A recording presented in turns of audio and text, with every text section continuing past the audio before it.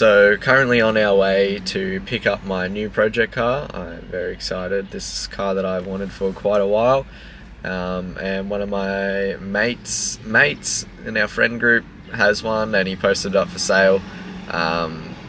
He's never gotten around to finishing it. This car's been around a few people in our friend group, and yes, I finally get the chance to own it and try and save it. So I'm very excited, and this will be a massive project and will take a while, but I'm very excited.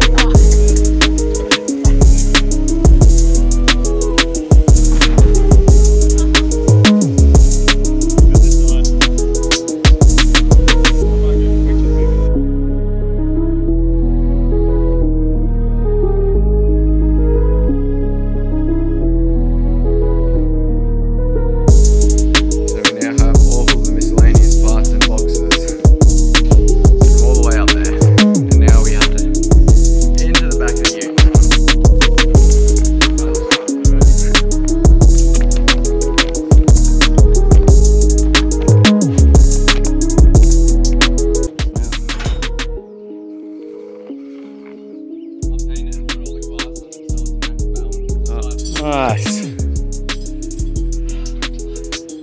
Don't have any room. Oh my god. Oh my god, big muscles. That's what we got here.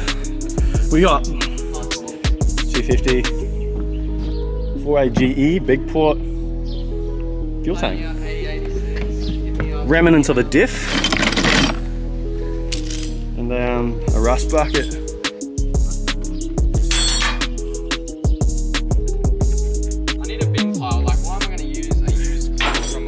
Why not, man? It's just a frisbee that hurts.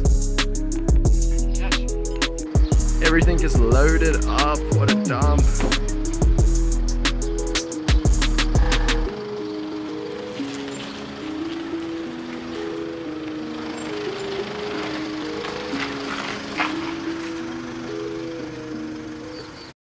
I'm just about to pull up home. My girlfriend has no idea that I bought the car.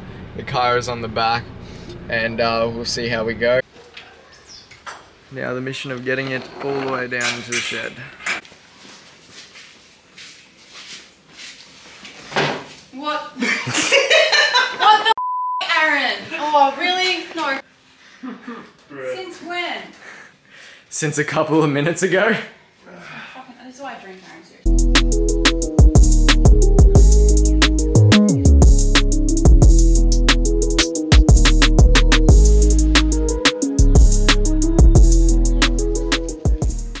So I didn't get time to film the other day, but because it was just that busy with moving all the boxes and stuff like that. But the A6 is finally home, and I won't be touching this car for a while. I need to finish my S13, paint that, and then I've told myself after I do that, then I can touch this, because this will be a big project, and it is very exciting, but it is a big project, so I need to get the 13 finished. Once I get the 13 finished and it's drivable, then I can dive into the fun project of an AE86. Still very excited about this. What a car. I know a lot of people are like, oh, they're so overrated, it's just an old Corolla.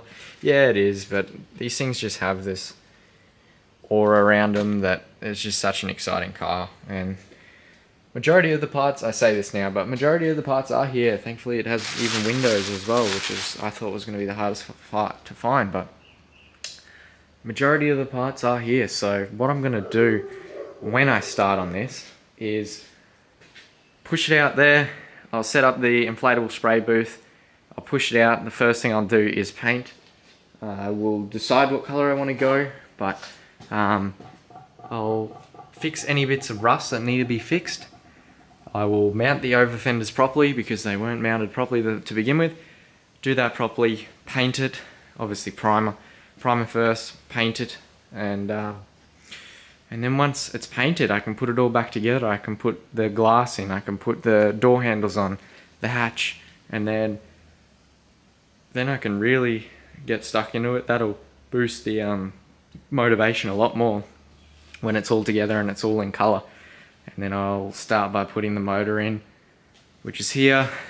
So I'll have a look over the motor, get my manifold made up, which it did have in one of those boxes up there, which took ages and it was very heavy to get all of those boxes up, but they are ready to go. So I will be starting on the motor after it's painted, get that all ready, pair it up with the gearbox, drop it in, and then go from there. Got my drive shaft, everything's there, it's all ready to go. It just needs a lot of time, a lot of effort, and I'm so excited about this. So thanks for watching to the end of the video, if you still did.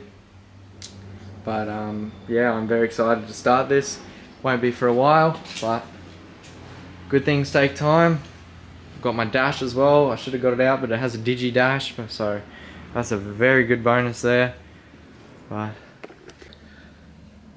I now own an AE86, and I am very excited about that. So thanks for watching, and subscribe for AE86 content down the track.